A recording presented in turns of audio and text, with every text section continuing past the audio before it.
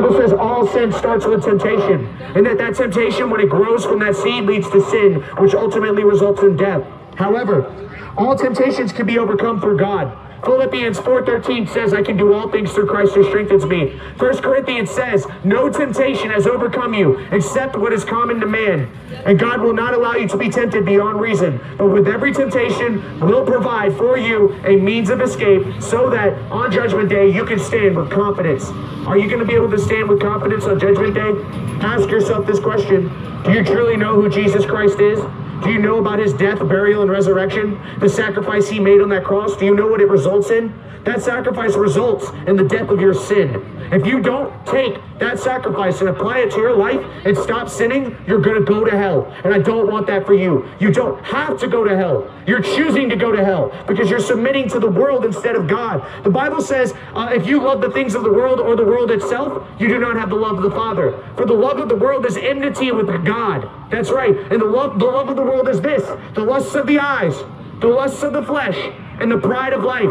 The lust of the eyes is that you see it and you want it. You'll do whatever it takes to get it. The lust of the flesh is fulfilling whatever worldly desire you want. Your genitalia says to do it, so you do it. Your stomach says to do it, so you eat it. That's the lust of the flesh. And the pride of life? Well, I don't think I need to explain pride to you people, do I? No, because you're full of it. You're full of pride. You love yourself more than God. You love yourself more than anything. And then what you need to understand is that he who seeks to keep his life shall lose it. But he who loses his life for my sake shall, in the Gospels, shall find it.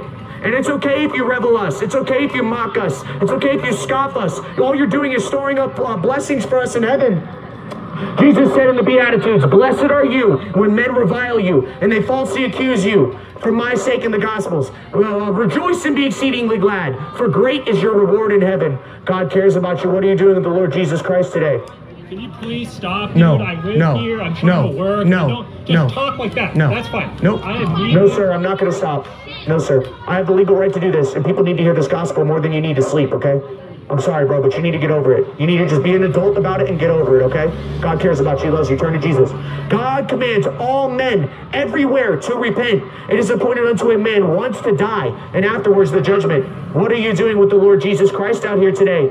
Do you know who Jesus is and what he did for you? It doesn't matter. See, Jesus said that with every single thought, word, and deed, you're supposed to live for Christ. Are you living for Christ with every thought, word, and deed? God cares about you. He loves you. He wants you to be set free and saved. Turn to Christ while you still have time today. Please, nobody else out here ever died or gave their life for you. No, the only person who died and gave their life for you was Jesus Christ. He's the only one. He's the way, the truth, and the life. And no man comes to the Father but by him. You must understand what the true gospel is. Please understand that Jesus can set you free from your sin. Turn to Christ while you still have time. Today is the day of salvation. Today is the day of mercy. I'm telling you right now, God cares about you. He wants you to be set free and saved. Hey, whoa. Bro. I don't want you to get hit. I don't want you. You're going to get hit by a car. You're going to get hit by a car. You are going to get hit by a car. Don't fucking touch me. Officer, please. Officer, please. This man almost got hit by a car. Please come get him. He almost died in the street, dude. Seriously. They literally just pulled. They literally just touched you. Just watch it. Just please keep an eye on him. Hey, that's the unlawful officer, just so you know. No, it's okay. Both of them are. Yeah, they are. Those are the unlawful ones. Yep. They're unlawful. They saw her get hit in like full on like body, shoulder, and didn't do anything. Don't touch us. And don't touch us.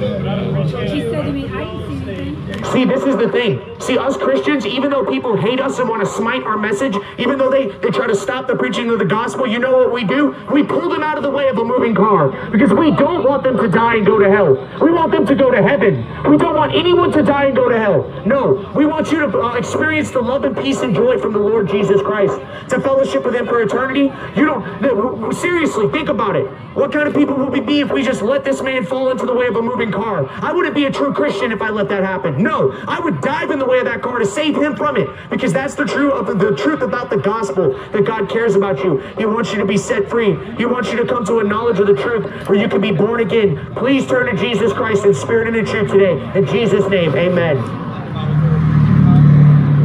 Hey, bro. Hey, bro, I'm not going to preach on the street with him there because I'm afraid that he's going to fall in front of a car. Even if I go over there, he's just going to come over there. And if I keep preaching him by the side, he might fall in front of a car. And I don't want that, bro. I'm just letting you know. Yeah, I'm just take a break for a second, let it chill. Maybe he'll walk away. But if I keep preaching over here, dude, he's going to keep trying to get in front of me and he might fall in front of a car, dude. I don't want that. I understood what she said. I'm like seriously worried about it. Maybe you can preach behind those. I don't know. Yeah, I could preach like right here. As your leg. Yeah, I could just preach right here. Yeah. No, I'm still preaching, bro. Sorry, buddy. I'm still preaching, bro. People need to hear this message.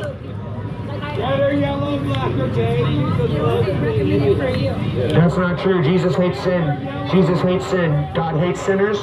He has a holy hatred for sin. You have to understand, being gay is a sin. Being gay is a sin. You will go to hell for it. Don't do it. Don't do it. Repent. Turn to Christ while you have time. Don't do it. It's not worth it.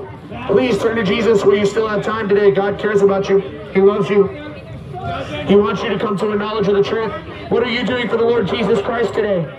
Are you driving by and hearing this gospel and living for yourself? Or are you living for God? God cares about you dearly. God loves everyone in the sense that he'll die for their sin. But he does not love sinners. No. The Bible says that he doesn't even hear you when you pray if you're still a sinner. God cares about you. Please turn to Christ while you have time. Please turn to Jesus. No, you not. Jesus does not know you. In the He name does of not Jesus. care about Jesus. you. command You in the name do of not Jesus. live in the house of In the name God. of Jesus. Depart command from you to me live because in I Jesus' know name. you Depart. not. You Depart work me in for Jesus' I name. know you not. Depart from this He world. does not In Jesus' care name. about you. In Jesus' name. Depart me In for Jesus' I know name. you Walks away. In Jesus' name. Yep. Well, Jesus' name, depart me, for I know you not. You will not live on the fucking face of the earth because God does not care for you. Depart me, for I know you not. Just be careful, man. Everybody wants you to get hit. Don't get hit. Here we are. That demon's This gonna is a throw you in the warning. street, man. Your sin